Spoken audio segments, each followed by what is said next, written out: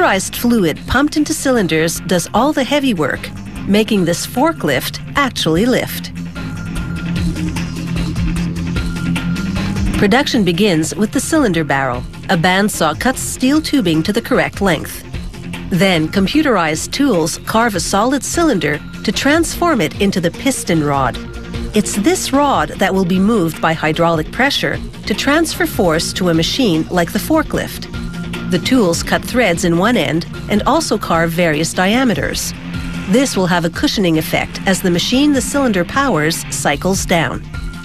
The other end of the rod will be attached to the piston, which is now taking shape, as a special tool bores through the center to create a threaded hole.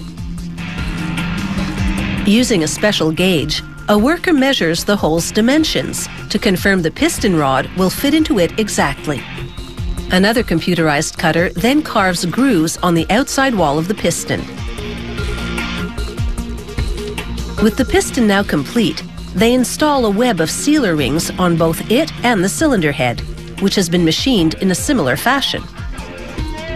These sealers will prevent leaking of the pressurized fluids as the piston rod moves through the center holes of these parts.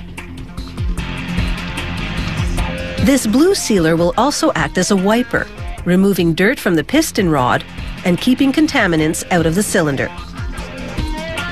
This O-ring installed on the outside of the cylinder head will stop fluid leakage between it and the cylinder barrel.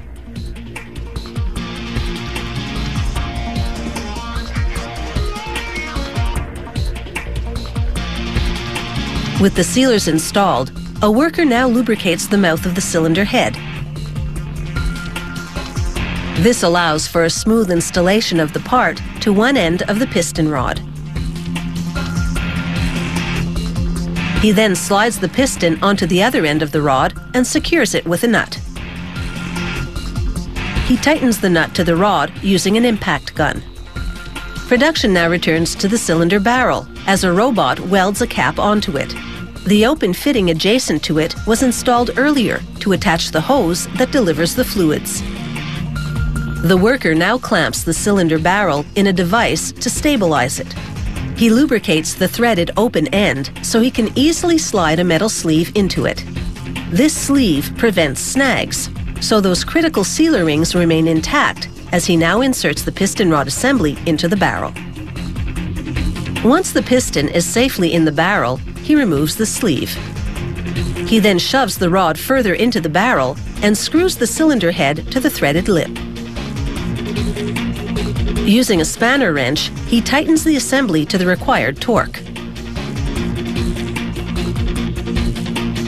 He dabs adhesive onto a screw and inserts the screw in the cylinder head. The adhesive dries and expands to lock the screw tightly in place.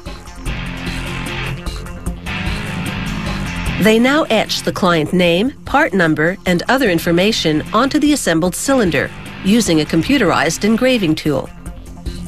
This cylinder is now ready for fluid, hydraulic-grade oil specially formulated to operate under pressure. The technician attaches hoses to the cylinder to fill it with pressurized oil. As the pressure builds at one end, the piston rod extends. He then supplies fluid to the other end and the rod retracts.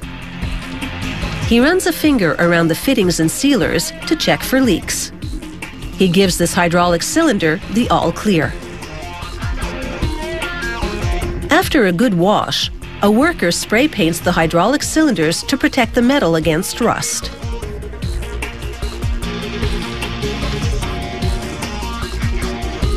Now complete, these hydraulic cylinders are ready to leave the factory.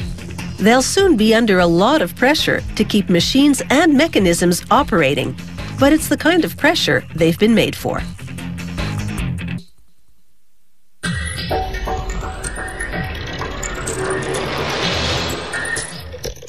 If you have any comments about the show, or if you'd like to suggest topics for future shows, drop us a line at www.howitsmade.com.